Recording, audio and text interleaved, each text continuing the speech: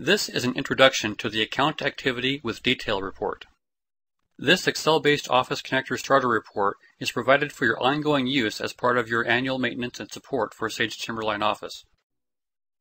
This report is similar to your current or year-to-date ledger report in General Ledger.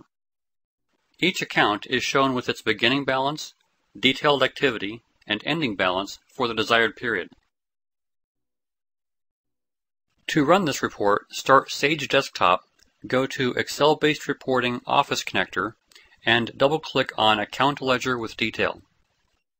Note that you can also run this report from the Starter tab of Office Connector Launchpad. Please take the time to read the information sheet.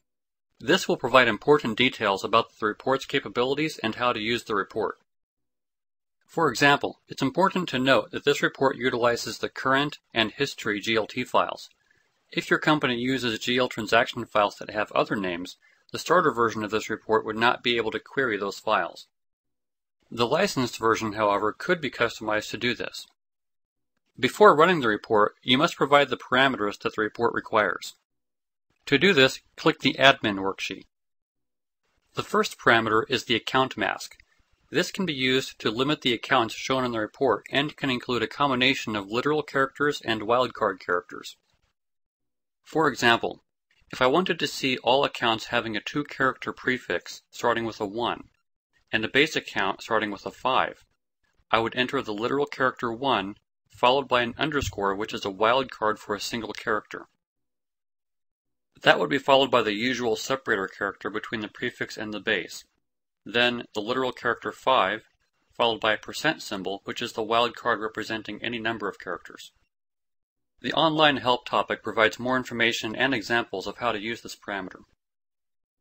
Next, supply a date range by entering dates for the from date and to date. Normally, you'll make these dates fall on the beginning and ending of a fiscal month. However, you can enter any dates you wish here, even if they fall in the middle of a period. The accounting method can be set to accrual or cash. Your general ledger system must be set up to support whichever accounting method you select. When you close a fiscal year, General Ledger creates a set of closing entries that zero out your income statement accounts and places the net amount into retained earnings. If you want these closing entries to appear on your report, make sure to leave this box checked. Excluding these entries might be preferable if you want to run this report for the last period in your fiscal year and without seeing the effects of having closed the year. We'll review the final option after we run the report. To run the report, click the Refresh Report button on the Admin worksheet. At this point, Office Connector prompts you to select your Timberline Office Company folder and enter your login credentials. The time needed to run the report will vary based on the volume of data you have in your data files.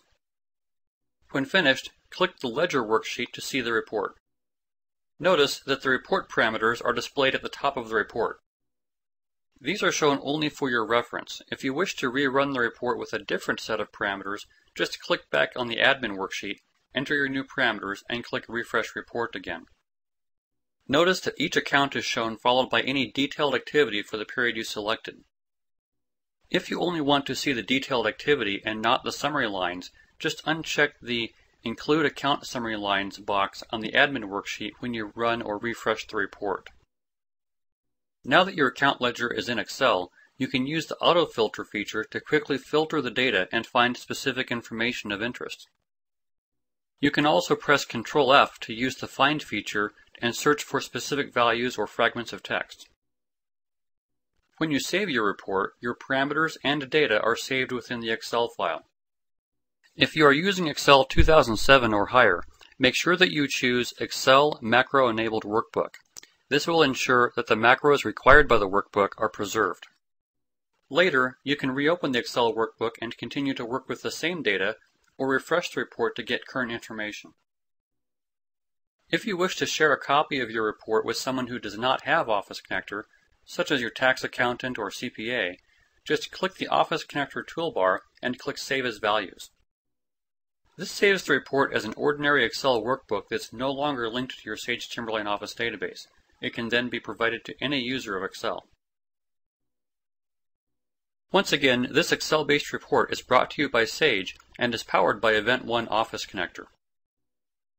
A full license of Office Connector can be purchased, enabling you to use other pre-built reports, have your consultant create reports for you, design your own reports, or even send data from Excel back into Sage Timberline Office.